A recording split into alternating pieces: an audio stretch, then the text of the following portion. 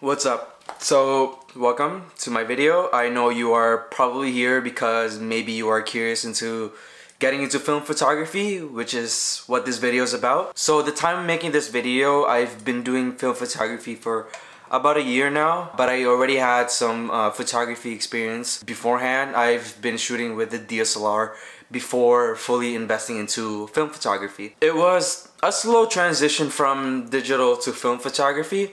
I started off with these $20 point and shoot film cameras. Let me just show you one. So something like this. I started off with a point and shoot film camera. During my photo shoots, I would always bring a point and shoot film camera just so I can take like candid shots on film. There's something beautiful about it, like this whole nostalgic, this whole like retro look to it, like really attracts my eyes. Now, don't get me wrong, I still shoot on digital. I mean, I have this mirrorless camera with me that's recording me right now. It's just that on this YouTube channel and one of my Instagram page, it's strictly all about film photography. But anyways, yeah, so back when I was shooting on a digital camera, I've always tried to edit my photos in a way that they would look like vintage in a sense. Like I would add these like grain or like this dust overlay on Photoshop, and I was never really like satisfied with how I edited these photos, because no matter what, like there's no way you can really make your digital photos look filmy. So my goal in this video is to share you my experience that I have shooting on film for 1 year now. From photographer to photographer, hopefully you can learn something out of this video.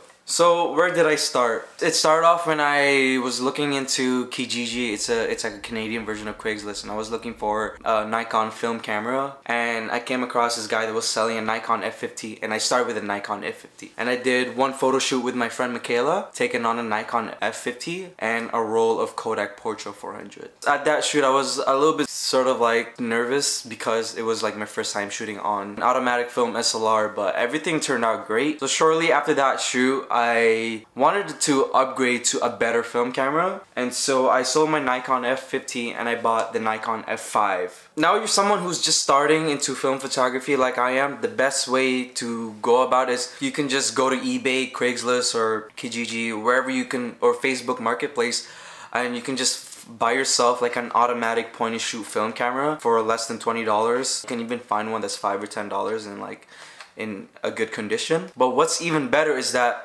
if you're a Nikon or a Canon shooter, I'm not sure about other camera brands, but if you're a Nikon or a Canon DSLR shooter and you already have all these collection of lenses, why not look into a film SLR that has the same mount? For example, like this camera that I have with me.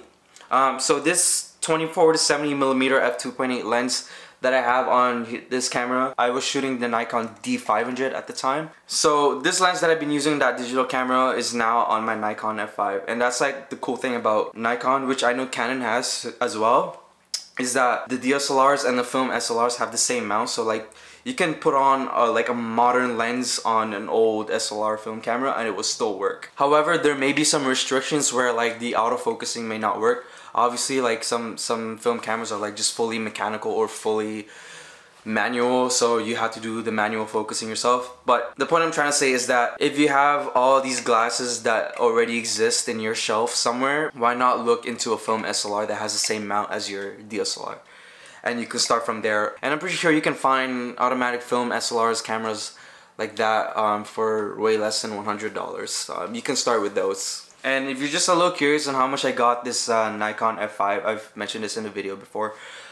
This Nikon F5, the body I got for $300, which is a steal because literally the price of film cameras nowadays are actually increasing. So last I checked when I went to eBay a couple days ago and I checked the price of the F5, it was around 400 to 500, and I'm talking about Canadian dollars. But yeah, the film prices is going up, so get one while you can, while the prices are still cheap. So the film stocks that I recommend for starters is, if you're someone who's into these warm type of tones, I would recommend the Kodak Go 200 and or the Kodak Ultramax 400. Now the difference between the two is the 200 and the 400 are basically the ISO speeds. So yeah, Kodak Go 200 and the Ultramax 400, they're the cheaper films that you can get, like especially if you're just starting out or like if you're on a budget to try out some films. They're really cheap, but you know, they give out amazing colors. Now if you're someone who's into like a cooler tone, I would recommend going for the Fuji Superia 400. Now, to be honest, I don't really have a lot of shooting experience with the Fuji Superia 400. I've only tried it out on this one photo shoot that I had before. At that shoot, I actually ran out of Kodak films. Luckily, this other photographer that was present at that shoot, he brought extra rolls of Superia 400. So he gave them to me so I can continue shooting. And I was surprised with how amazing the colors turned out for the Superia 400. And mind you, the photos at that time when I was shooting the Superia 400, they were indoors and the lighting were artificial lighting. There wasn't really any, you know, natural lighting coming through the windows. It was all artificial lighting. But I was still surprised with how amazing the photos looked. You will notice that there are like some greenish tone in the shadows when you're shooting the Superia 400. It's very common for the Superias. So shout out to Isaiah for bringing those extra rolls of Fuji. Finally got to experience how the Fuji colors look. So yeah, Kodak Gold 200, Ultramax 400, and the Fuji Superia 400, they will run you between $4 to $6 per roll depending on where you're from and depending on how many exposures each roll has. So there's like 24 and 36 exposures. And what I mean for those of you who are not familiar with exposures, it's basically shots. Like 24 exposures means you get 24 shots out of it. 36 exposures means you get 36 shots out of it. 24 is obviously going to be the cheaper one because less exposures, less dollars. If you want to go a little bit more professional, and I'm talking about like professional films, Kodak Portra 400, which is the film that I've been shooting a lot nowadays. That one is, however, expensive though. Obviously, professional is going to be more expensive. Unfortunately, the price for the Portra has increased. Here in Canada, it went from $16 to $18 per roll, so you know that's something to keep in mind. Like again, you have these cheaper budget alternatives which are still amazing enough. Now, I know I've been speaking about automatic film SLRs, and I am guilty for never using a manual film camera. Like I'm talking about fully mechanical film cameras where you have to manually wind the film yourself, you have to manually set the ISO, set the shutter speed yourself.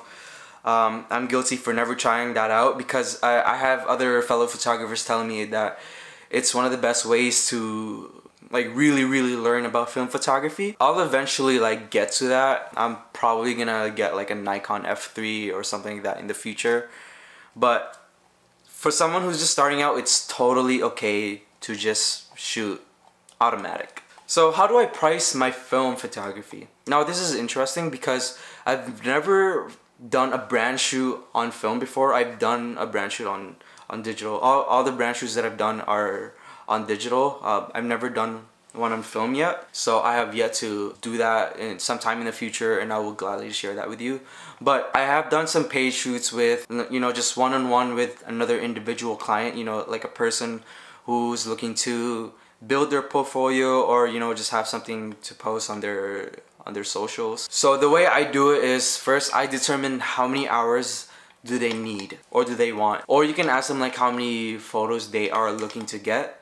But for me, it's easier to just go for the hourly. So once you figure out how many hours your client wants to shoot, then you can determine how many rolls of films you can use. So for me, like a 1 hour shoot is good enough for a 2 roll of 36 exposure films, or 3 rolls depending on your shooting style. But for me, like a 2 rolls of 36 exposure films is good enough for 1 hour. And then each hour increase is another 2 rolls of films. So next, once you determine how many rolls of films that you're going to be shooting, then you need to know how much it costs to get them developed. So for me, for example, it would cost $6 per roll to get my films developed. And I'm talking about like going to a camera lab, like at your local camera lab, and getting them to develop for you, unless you can develop them yourself. But for me, I just let the camera lab do all the developing, and then I scan the photos myself because I have my own scanner. I have the Epson V600 flatbed scanner, and that scans both the 35mm and the medium format films. However, if you don't have a scanner, that's fine. You can also get the camera labs to scan it for you, but that's gonna cost extra dollars depending on how big the file size you're gonna scan them with. So you have to add that into your pricing. And then lastly, how much it costs to edit the photos. Obviously, after you get the photos scanned, you're not gonna give the photos right away to your client. You're obviously gonna need to edit and do some retouching and do some color correction. So in total, it should be the cost of films plus the cost of getting them developed plus scanning, which is optional, plus the cost of editing / retouching, and then the total will be your price to your clients. So where did I find my models? Now Instagram is like the only place I've really found all these people. Instagram is literally the biggest networking hub for creators. Like if you're looking for models, hairstylists, makeup artists, and other photographers, Instagram is the place for it. And it's also the same place where people find me. All the page shoots I've done were, you know, through Instagram. Like people find me and they just contact me there, and yeah. One of the brand shoots that I've done was with Vitae Apparel.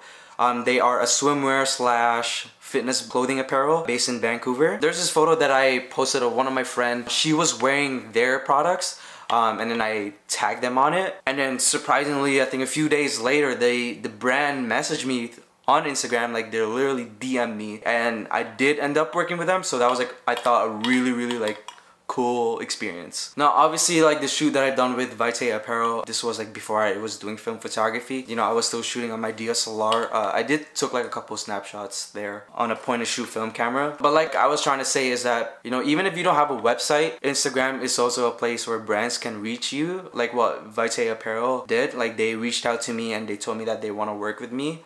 And yeah, that is all I have to share with you in my first year as a film photographer. You know, everything I've learned, all my experiences, that is all I have to share with you for today. And yeah, leave a like if you found this video useful, if you found this video valuable.